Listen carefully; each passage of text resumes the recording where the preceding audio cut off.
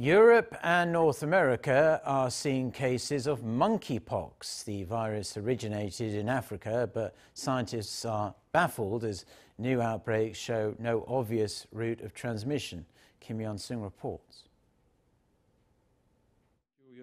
A new concern for health officials, the spread of monkeypox.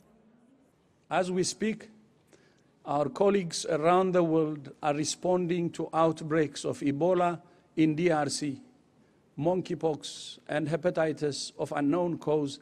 Well, they haven't told me the level of exposure yet, but it is something that everybody should be concerned about. But it is a concern in the sense that if it were to spread, it's consequential. That's all they've told me.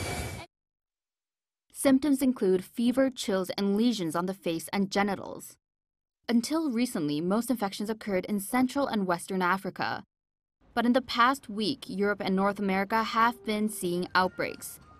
According to the World Health Organization, 92 cases of monkeypox have been found in 12 countries as of last Saturday.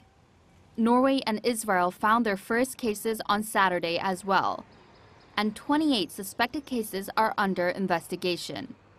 This is not something that the general population should be worried about. We need to investigate, we need to limit the transmission and protect people, but this is not going to be the next COVID. Monkeypox is not a new virus. It was first discovered in the 1950s among monkeys, and the first case of human transmission was found in 1970.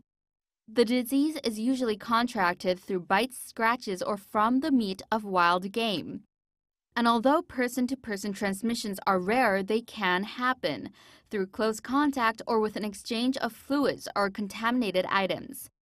But the recent strains have been found among people who have not been in touch with African wild game and who hadn't visited Africa. This has left scientists baffled. What's unusual is to have these numerous cities, 2 continents so far involved at the same time. Fortunately, to date, there have been no reported deaths. The reported U.S. and European cases are a type of monkeypox that has milder symptoms. But with no proven treatment and an unclear route of transmission, scientists are still concerned. And according to President Biden on Sunday, scientists are working hard to figure out how best to respond. Yeon-seung, Arirang News.